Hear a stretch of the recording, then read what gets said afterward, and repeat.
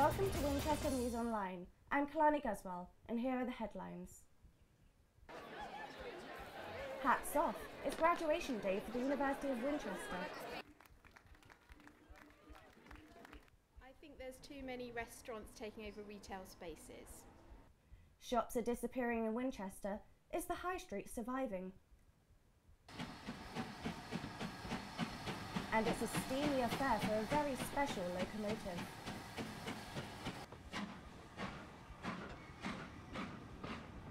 It's that time of year again, one of the most important weeks for the graduates of Winchester as they leave the cathedral with their degrees in hand. Our reporter, Rebecca Addison, is there. Graduation, the final rung on the ladder of education.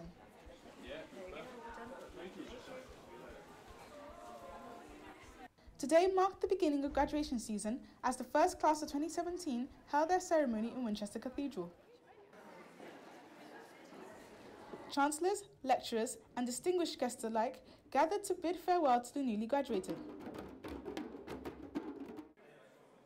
Emotions ran high as Chancellor Alan Titchmarsh gave a speech about the graduates' promising future. To enjoy the journey, to use that tired old soul, life is a journey and not a destination. You are our future. On your shoulders, our hopes rest. No pressure.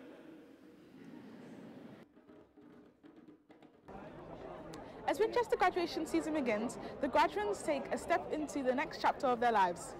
Rebecca Addison, Winchester News Online. If you're a regular shopper in Winchester, you might have noticed some changes to some of your favourite shops. Recently, Winchester has lost several long-standing businesses. We sent out Harry Acton to find out what is happening. Winchester High Street is the heart of the city, home to some of Winchester's best shops. But recently you may have noticed empty shop fronts down the high street, with signs like this all too common in the city. I went to find out why this was happening and what local residents and local businesses thought of the change. I'm aware that the rent was a factor in LK Bennett moving out of Winchester. Beals, the rental was a factor of that as well. Like Starbucks, Costa, WH Smith, and McDonald's are probably the biggest, I think there's too many restaurants taking over retail spaces. But I think there are also quite a few big chains that have closed down recently or moved out of the city. But what's moved in are a lot more restaurants and cafes and bars. And most of those are chains or small chains, which is a bit disappointing. The council in Winchester says it's supporting small businesses, and there's a number of ways in which they are. And they are cash-strapped themselves, and they don't give financial support to the industry in the way that other towns do. We enjoy what we can from them, and we regret what we don't get from them. In a statement issued to Winol, the council said it is committed to helping retailers move into vacant sites in the city and offers support to independents and smaller chains to ensure they become successfully established here.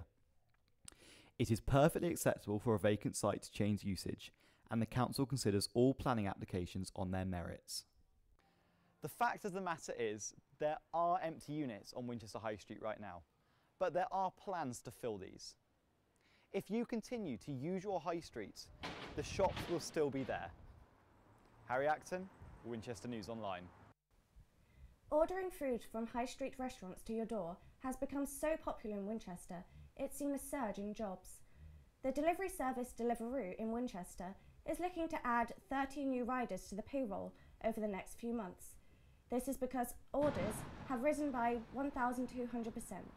Deliveroo riders use bikes for their deliveries. The number of riders in Winchester has already more than doubled in the last year.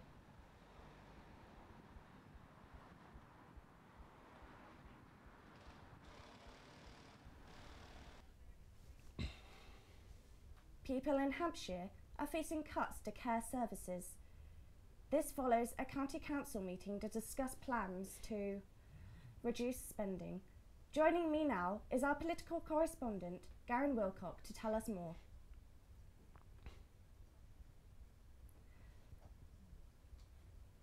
So Garen, what exactly is the council planning to do?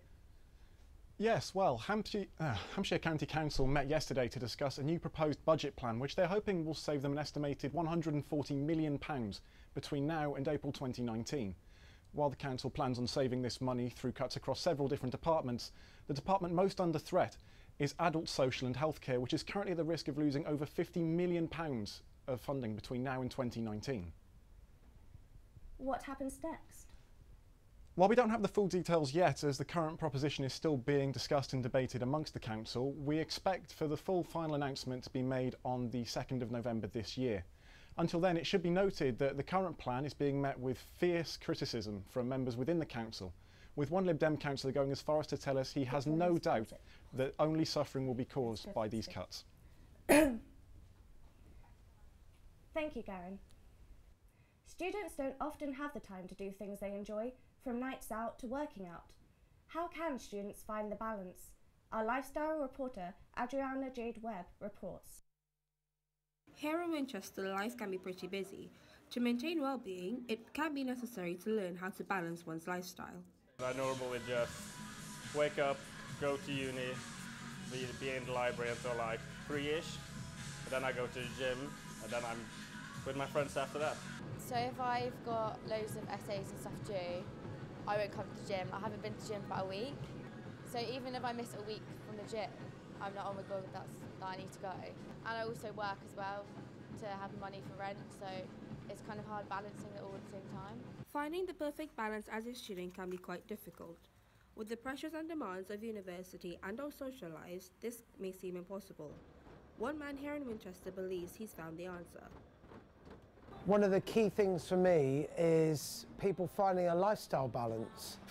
If you don't do it, over time general health suffers. You know, you don't feel as active, you don't feel as sharp. Our modern lives enable us to have lots of things that bring us immediate joy. Tasty food, wild nights out, they bring immediate joy, but what about the balance? I got a phrase, you know, if you want to really enjoy a night at the Oscars, not every night can be a night out in Hollywood. You have to put the work in. So if you want to look really great at the show, there comes a time where you have to work hard. And I think it's avoiding or being aware that all around us is things that we go, okay, it's Saturday night, I'm going out for a special event, that's fine, but I draw the line and get a balance back. It's clear that being a student can put pressure on you, but it is key to have that balance within your life to live a healthy, happy lifestyle. I'm Adriana Jade Webb, Winchester News Online. On the topic of keeping fit, now we go to Mike with sports. Well, the main sport this weekend was ice hockey. On Saturday night we saw the Basingstoke Bison play against Stretton Red Hawks. It's quite a tight game.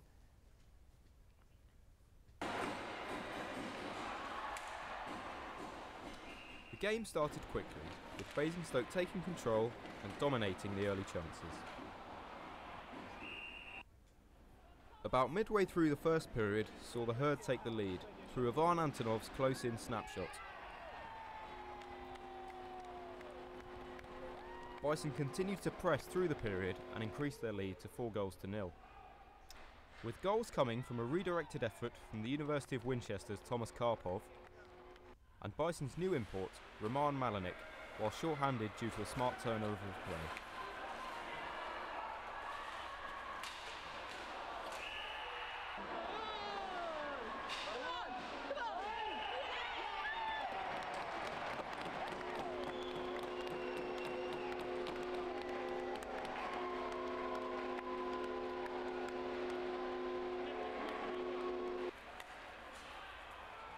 However, Stretton pulled back 2 in the second period. Their second coming from a penalty shot after Malinik impeded a Red Hawks attacker.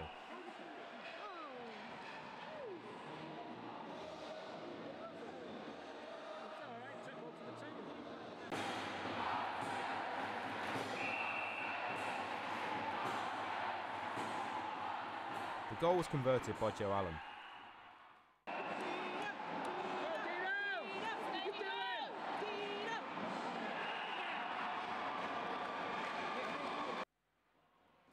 But with about 6 minutes to go, Bison grabbed another through captain Aaron Connolly's wrist shot. This saw the game finish 5 goals to 2. The Herd face Cardiff in their next home game on the 28th of October.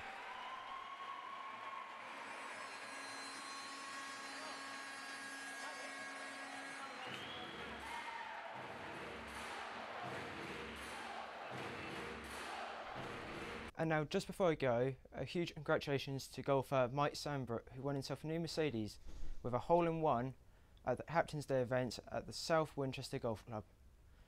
Big congratulations to him, and now back to you, KAILANI. Thank you, Mike. Have you ever wanted to own a piece of Winchester? Well, now you can with Winchester's own version of Monopoly. We sent Matilda to pass go and collect £200. Monopoly has come to Winchester. People can buy their favourite places from the River Itchen to Winchester Royal Theatre. I hit the streets to find out what people thought of this soon-to-be family favourite. I think it's fantastic. I think it's really, I don't know how many other towns have got one like this. I headed over to talk to the manager of the tourist centre to see how the game's been doing. The Winchester Monopoly's been really popular. We've had a lot of local people coming in and buying it ever since it's launched on Thursday last week. So yeah, really popular. Prospective property owners can grab the King Alfred statue for a bargain price of £60, the City Museum for £100, and breaking the bank at £400, the historic Winchester Cathedral. And before we go, a story to take you back in time. Hampshire's Heritage Railway is restoring its flagship steam train. We'll be getting a look behind the scenes of the project, but first a trip to Rockley Station, with just one of many stops for the watercress track.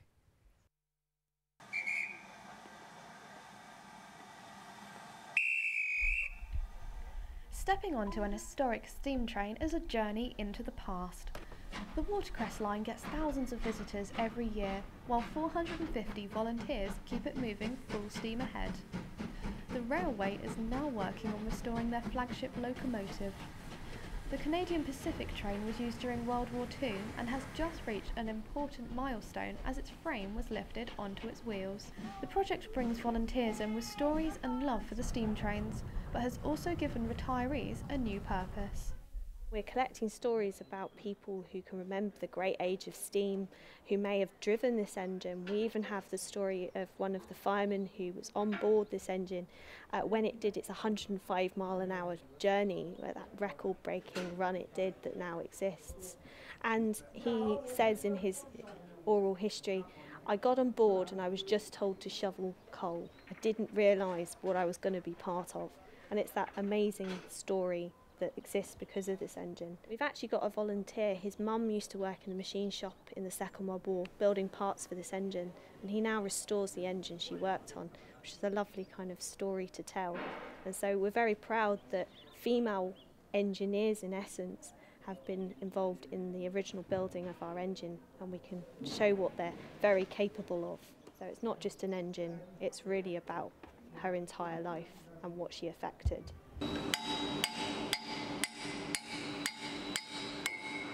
I'm here at Eastleigh Works, where the Canadian Pacific is being restored, as you can see behind me. The frame has just been lifted onto the wheels, but there's plenty more to do. Most of it is being done by volunteers, and they're hoping it'll be restored by 2019.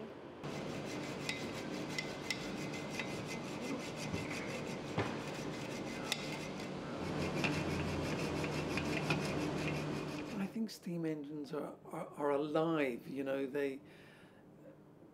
for me, it's the smell. You know, you see a steam engine go through a platform and that smell just lingers once it's gone. And it's just the noise.